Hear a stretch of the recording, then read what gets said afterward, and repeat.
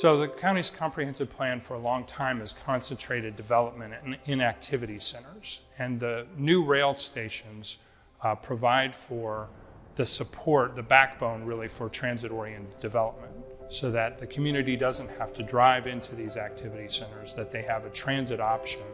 So these new garages at Herndon and Innovation really are the connections between the community and the new rail stations. They provide multimodal access, so not only for cars, but also for bicycles. They have new connections for pedestrians and also have bus bays so that people can take transit to get to the new rail stations.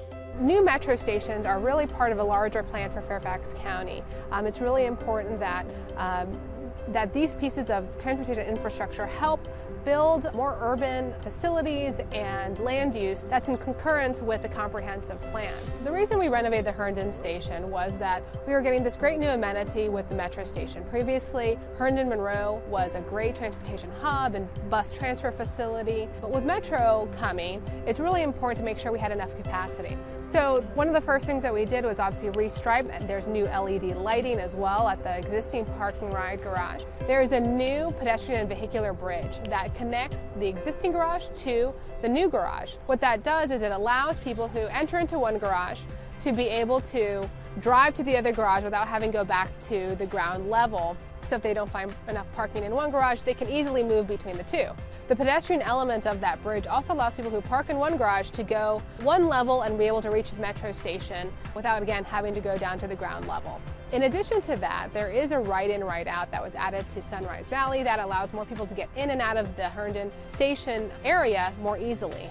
We also did some renovations to our bus canopy and the bus shelter. What happened there is that obviously after several years there was some paint chipping. It's time for a new look for that area. So bus canopy was renovated with a much cleaner look, and new bus shelters were also installed, again, knowing that we have new riders that are expected through the metro station. So this ensures that there's enough capacity, and we could add new amenities to be able to serve more users.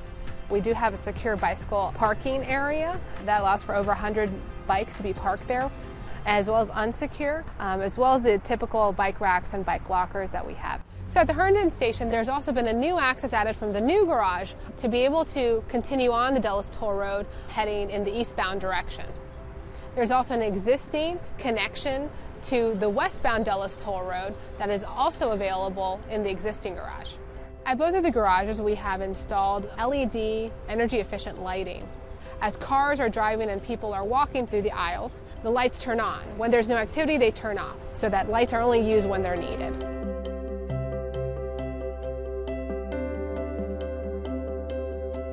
Well, Innovation Station is great because we have a lovely plaza that will be part of a larger urban development in the future, and allows a lot of quick access right next to the metro station. We also have a kiss and ride facility that allows people to pick up and drop off easily from the nearby community and be able to reach their buses, since the bus bays are right adjacent to the kiss and ride and next to the metro station.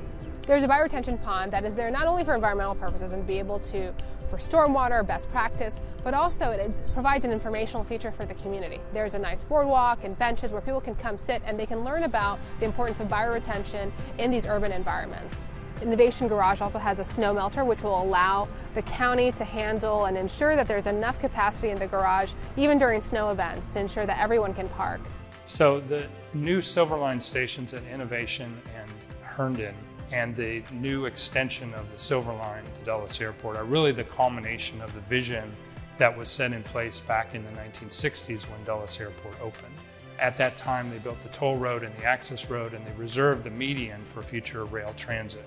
And so now, more than 50 years later, this is really the culmination of that connection of the airport to the rest of the region through a rail transit.